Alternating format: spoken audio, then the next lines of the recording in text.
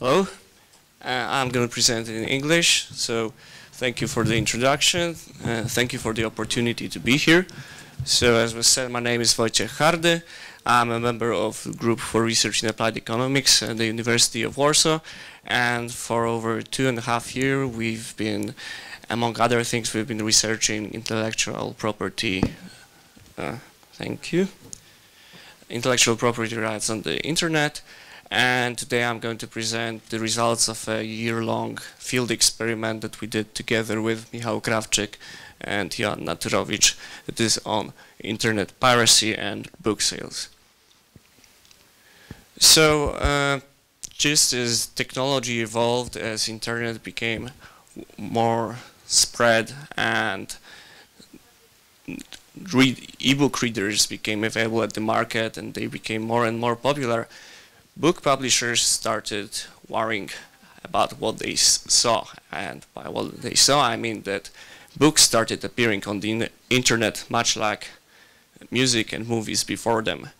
So what was previously in a major way the problem of movie and music industries started becoming a worry also of the book publishers. And while there were many studies on music and movie file sharing's impact on sales, there haven't been none that we knew when we started the experiment about the books. So the question we wanted to answer was whether the book industry actually had to worry about file sharing that became more and more popular way to get books. So there have been some studies on book file sharing, but they were mostly on small sample of books. So while they found mostly that making your ebooks available for free can boost your sales, these were usually studies by, for example, the publisher itself or the author itself who published the free versions on his own or her own website.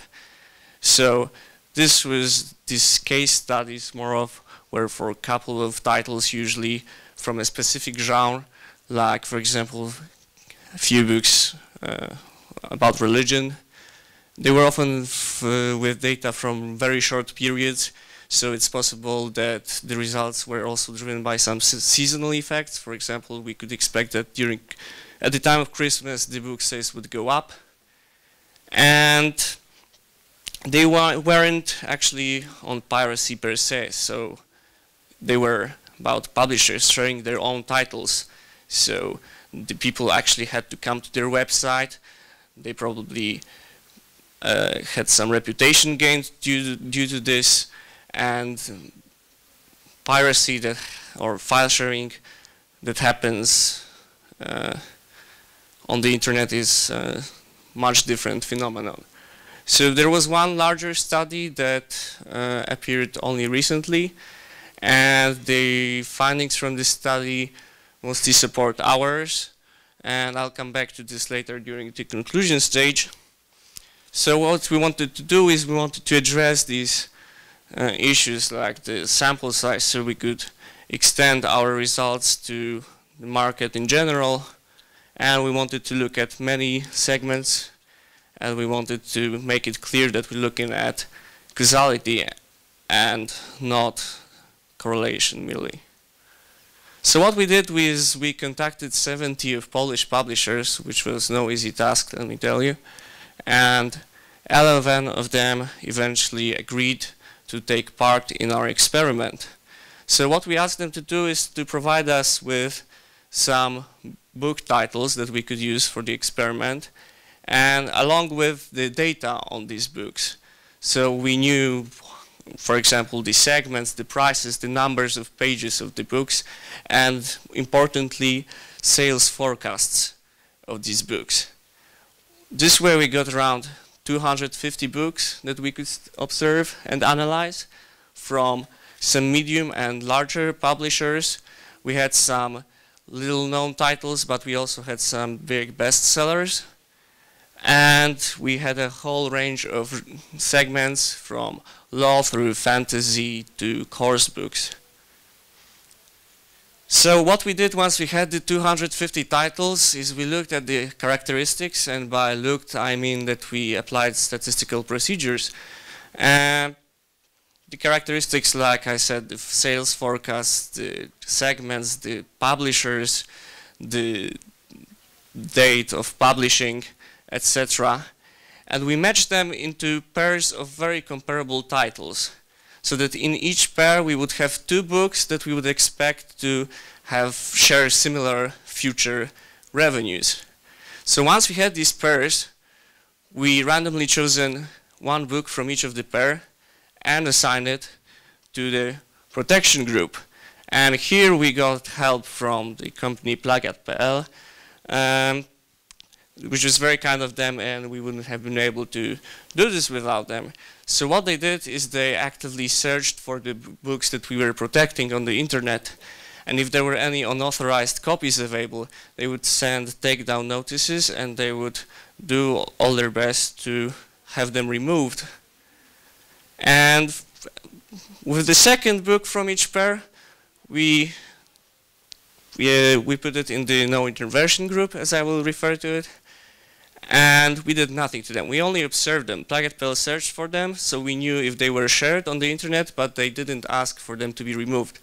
So what we had was two groups that were very comparable at the start, but we applied protection to one of them, and we did nothing to the second one. And this lasted for a whole year.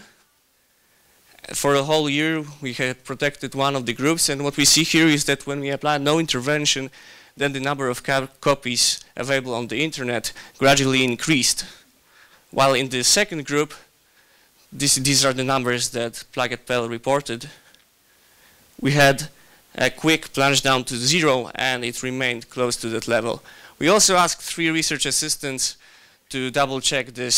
So we asked them to search for books from both of the groups, and they found it much more problematic to find the ones that we protected. So I guess we could say we defeated the file sharing when we wanted to. But when, after this period, we acquired the sales data from the publishers, and we could perform the statistical analysis, well, the findings were contrary to most of the, or all of the participating publishers expected. We found no difference in the two groups. So the one shared on the internet and the one that wasn't shared for the whole year period. And it was neither for the level of sales during that period or for the distribution of the sales, and by that I mean that there was no change that, I don't know, could mean that the mean level of sales remained the same, but maybe some of them got higher and some of them got lower in the same time. So to double check our strategy, we controlled for all the book characteristics. So we tried, correcting for maybe the effect was different for different segments, for different formats. Whatever, not formats, sorry, but we also controlled for whether there was an ebook available which could affect the quality and the number of available copies. And again, we found no result, no difference between the two groups. So we also checked whether it differed between the books that were popular and the books that were not very well known and had little sales. But again, we found no effect for any of the groups. So just to conclude, we performed a large field study that was robust to many limits faced in the literature. I mean, we didn't have any seasonal effects that could cause the results. We had a large sample from different genres. We could control for book characteristics, but we found no impact on book sales.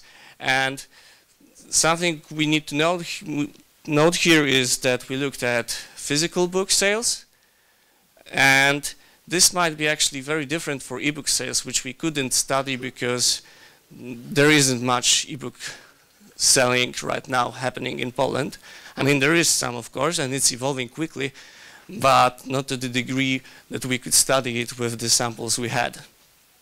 So, but what Imke Reimers did is She also looked at the paperback books, and she found no impact of piracy on the sales.